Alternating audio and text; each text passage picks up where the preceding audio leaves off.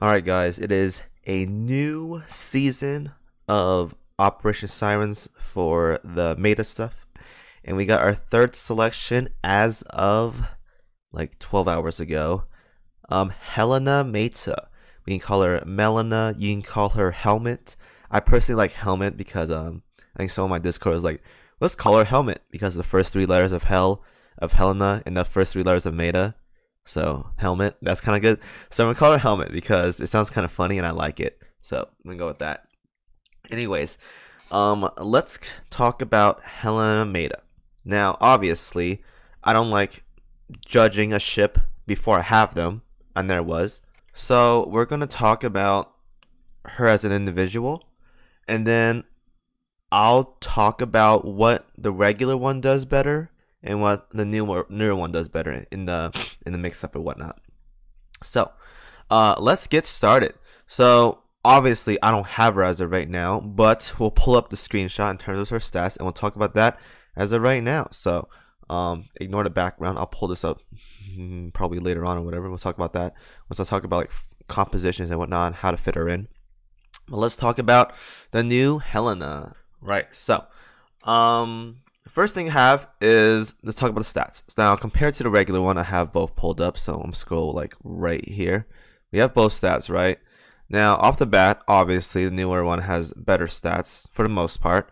Better health, better reload, lower firepower, and that's interesting. More evasion, more speed, more anti-air. Costs 14 oil. I think as of right now, she's the most expensive light cruiser in the game at 14 oil. That's more than like most heavy cruisers, and that's low. That's like on the verge of like lower end battleship prices for oil. That is disgusting. That's a lot of oil. I think she's like worth more than the other meta ships or whatever. I could be wrong, but 14 oil for a light cruiser. That is very expensive. Very, very expensive. Now for accuracy, whatever, hit lower than regular Helena, but a lot more ASW. A lot more ASW. That's very, very cool. Now efficiency. Just because her other stats are really, really good doesn't mean the gun stuff is good. Now I said before, firepower is lower compared to regular Helena, and the efficiency is also lower than the regular Helena. Even though this one's supposed to be built around doing damage. Well, I'll talk about that later. Lower efficiency and lower firepower. That is very interesting. And DD efficiency about the same. And a lot lower on anti-air efficiency by 15%. Even though she has more anti-air, which is I thought was weird. But yeah. So in terms of stats, they're not bad. About the same as regular Helena. So there's that. But 4 more oil. That's the big one right there. Just 4 more oil for the cheap people out there like me. Now, let's talk about the skills. The big takeaways from Helmet. Let's talk about the skills. The first one, I think this is probably like one of the biggest ones right here. Every 20 seconds, fire a level. Let's pretend it's level 10. Fires a level 10 special barrage with a 30% chance to increase damage taken by enemies hit by 10% for 5 seconds. Now, 30% is very, very low. Very, very low. But I'm going to assume that this barrage has multiple hits, and it probably does have multiple hits. So, let's say it fires probably 5. There's a good chance at least one of those are going to hit. Now, obviously, it's RNG. It's not always going to hit. Some scenarios, you're going to miss every single proc, and it happens. But let's give it the benefit of the doubt, and let's say this basically almost guaranteed to hit. So you have a free 10% debuff on the enemy. 10% debuff on the enemy. That lasts for 5 seconds. Now this right here I don't like. 5 seconds is a very, very small interval. Very, very small interval. Now this is basically like a frame for like 3 salvos and then you're out. It's like a very, very tight window. 5 seconds. There's not much room to play with when it comes to 5 seconds. So you have to be very, very, very careful with this. And unless there's an indication of when the enemies get hit and they have the debuff on them, I think there probably will be. you have to fire right away. You have to airstrike. You have to do all that stuff right away because the window of 5 seconds is very tiny compared to regular Helena's. Her window is about 10 seconds right there. So you have a much bigger window with regular Helena versus helmet. It's very, very tiny. So it's about double the duration or half the duration of regular Helena's debuff. Gotta be very, very careful about this. Very, very careful about that. And when this has equipment of a USS whatever, so like say the I don't know, you're probably not gonna use SG radar. You're gonna use the that thing that lets you survive 1 HP. Let's see you use that thing. Fires every 15 seconds instead. So let's do some calculations. If you're going for a stacking team for Vanguard, so say like Rune Moose, Helena, and Helmet. Now, Rune Moose and Helena Meta can work very, very well together. And what I mean by this is, now look at this right here. Now her window is 6 seconds as well. Her windows is really tiny with 6 seconds, and whatchamacallit, every 15 seconds at the start of the battle. So if you're using a USS equipment on Helena Meta or Helmet, it lines up extremely, extremely well. So if you're trying to go for some sort of like debuff team or whatnot, Rune Moose and Helmet are basically two peas in a pod. Peanut butter and jelly. Right, white on rice, stuff like that. They work very, very well together because both their barrages are at 15 seconds, and not only that, their windows of debuff is 5 seconds and 6 seconds. Basically neck for neck. Very, very close. So if you're going to do any sort of like helmet setup or Rune Moose setup, definitely use both of those together. Now, the thing is, it is very, very hard to work with regular Helena because only her first scan is at 16 seconds. After that is back to 20 seconds for the whole fight. So there's going to be a lot of desyncs when it comes to using a regular Helena. But you can use Rune Moose instead. But Helena, regular Helena is kind of off for the syncs or whatever. Now, you can, however, not use a USS gear. But like I said before, the window is 5 seconds versus the window of 10 seconds. It's going to be, there's a bigger gap in between. So you have to be very, very careful about that. You can still use it. And if you were to use Helena Meta and Helena, I would stick to manual because it is very hard to get both of them lined up. And depending on what kind of gear you use, if you're using like fast like battleships and whatnot, most people want to use radars on Helena to make sure you're lined up and you're getting the most out of those shells or whatever with the scans, because some of the best guns out there are very, very fast. And not to mention, we have high performance control radars nowadays, which lowers the first salvo by 15 seconds. So there's that. A lot of people, well, not a lot of people, well, some people like to run radar scans or SG radars to make sure that they get that 16 seconds in. So very, very rarely would you not run that and your radar scans are 20 seconds. So you have to keep that in mind. But as I said before, you don't have to put Helena and Helena Meta together. You can put Helena Meta with Rune Moose, and they're going to work probably very, very well together. Very, very well. Now, if you're doing like an ultimate boss stacking setup like Helena, Rune Moose and stuff, depending on which, if you're going for like super, super high scores, you want to use Helena Meta to begin with. You'll probably be using like Casino, because way more reliable at 100% with the firepower thingy. And you can use Cleveland as well. Now, obviously, Cleveland is very, very RNG, like very, very, very RNG, but you can do that instead. So there's that. So first skill is not bad. It works very well with Rune Moose, but it's going to be kind of hard to work with the regular Helena if she has the SG radar equipped onto her. But if you don't, though, you can still work with her, but her window of debuff is about 5 seconds. So keep that in mind. Second, increased firepower accuracy. Not bad. Self buffs are always good. And every 15 seconds, 100% spawn a battlefield that speeds the zone of enemies to 0 for 3 seconds. Now, I'm not sure how big this is. I'm gonna assume it's like Peter Strasser tier in terms of the moment she procs this, everything on the field gets slowed down or like stops. I'm not a big fan of Peter Strasser's stop. Now, obviously, I can play around with it to an extent, but it gets annoying on manual. If you're on auto battle, it shouldn't matter that much, and I think most people in this game plays on auto battle, so it shouldn't be that big of a problem. But it is kind of annoying, the full-on stop. Now, it makes hitting things a lot easier, but if you're on auto battle, it shouldn't matter because you're not paying attention, right? So I gotta keep that in mind. It's not bad. The first part of this skill is very good. The second one can be good depending on how it's used and depending on the setups you're using as well.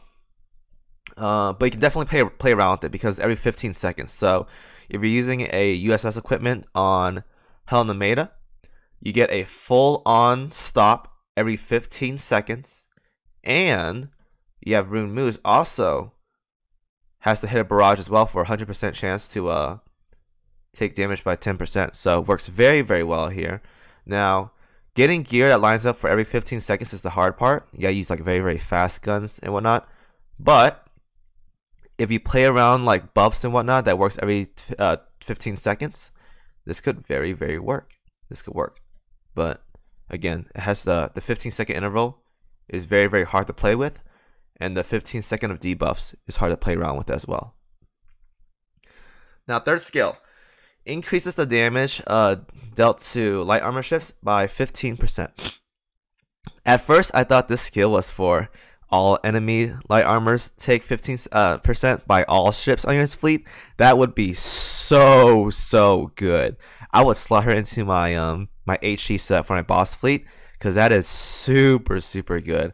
But alas, this buff is just for her, so kind of disappointed. But at the same time, if it was for all light armor enemies, for all ships, that'd be kind of broken as well. So this is very, very good for her. And when sorted with Helena, decreases the ship, the damage by taken on a ship by 18%. This is negligible. Honestly, I don't think this is even that good because damage reduction in this game nowadays is like kind of whatever, because it's all about blowing up the ships very, very fast. At super end game. I think she has high evasion already with her not second skill. Well, part of the third skill and 95 evasion right here. So I don't think it's that good, this part right here. But the second one is pretty good though. When sorted without Helena, increases the ship's evasion by 15% and decreases the damage taken by the frontmost ship by 5%. So it works similar to like San Francisco's kit or who's that other ship that has this kind of a buff? There's another ship. I forgot who it was though. Bremerton? I don't even know anymore. But something like that. San Francisco is one of them. This is very good. 15% evasion puts her on par with regular Helena because she has a 10% evasion and lower evasion compared to Helena Meta. So 5% less compared to the newer one. Makes her very dodgy. And then decreased damage by the frontmost ship by 5%. This is kind of whatever. Again, damage reduction, I'm not a big fan of in this game. So, I mean, it's free damage reduction for whatever you're using. So, let's say you're using like Azuma, Rune Moose if you want to. Makes it slightly durable. So, free durability, can't complain about that. The skill is not bad. It's more self-steroids combined with the first skill. And then we have damage reductions all around. Now, if I were to give an honest opinion about this, I would not pair Helena Meta with Helena because I like this.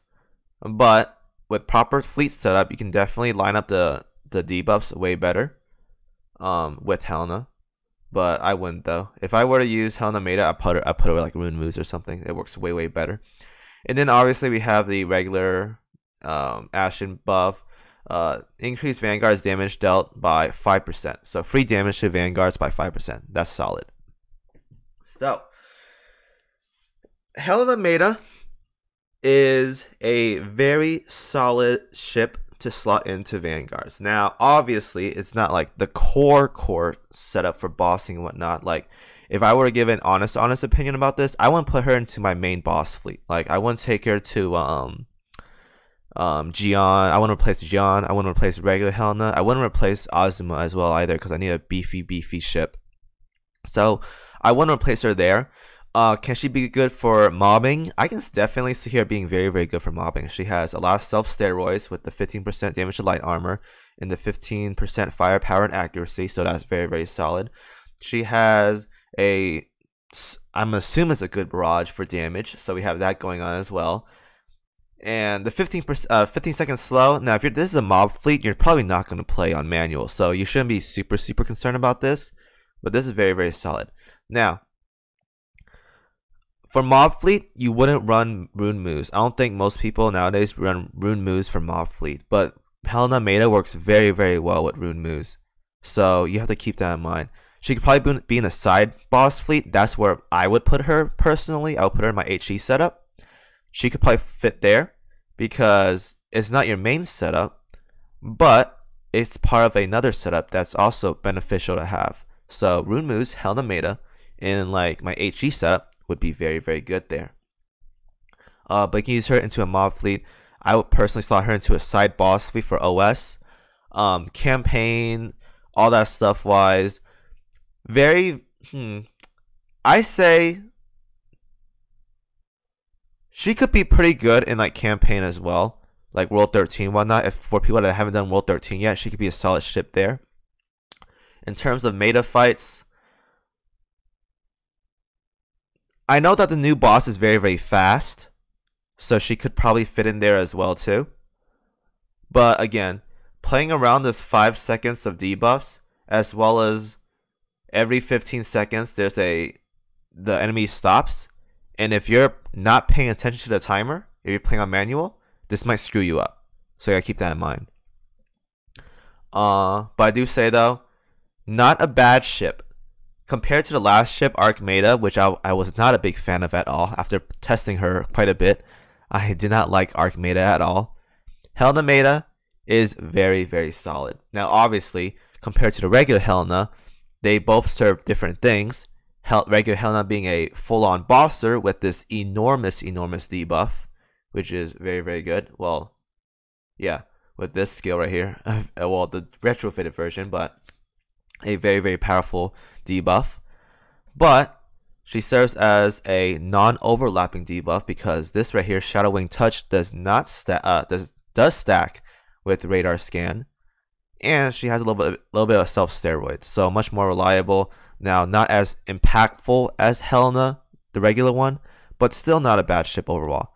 Compared to most meta ships, she's definitely one of the better ones. But by no means is she like a game-breaking ship in this game. Just a very, very solid ship you can slot into your vanguards. Because I know a lot of people in this game lack some strong vanguards. She is a very, very solid choice. Now, pay attention that she costs 14 oil, so this is basically battleship tier in terms of pricing, and a high-end heavy cruisers as well. But aside from that, though, good design, not a bad ship for kit-wise. A lot of free damage, a lot of self-steroids. A solid ship, and some damage reduction as well too. So she packs a little bit of everything. A little bit of damage reduction, a little bit of self steroids, a little bit of damage amplifiers to your ships and whatnot. Can't go wrong with that. A very, very solid ship. Anyways, hope you guys enjoyed the video, and I will see you guys in the next video.